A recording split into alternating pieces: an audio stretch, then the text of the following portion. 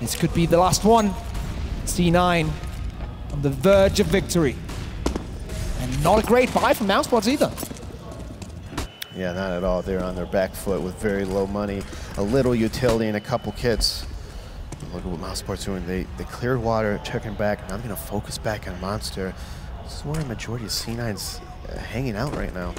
ropz in the perfect position. He got them down. UMP 45 massacre from the Estonian. And this is not what Cloud9 needed. ropz with the 4K. How on earth does this happen?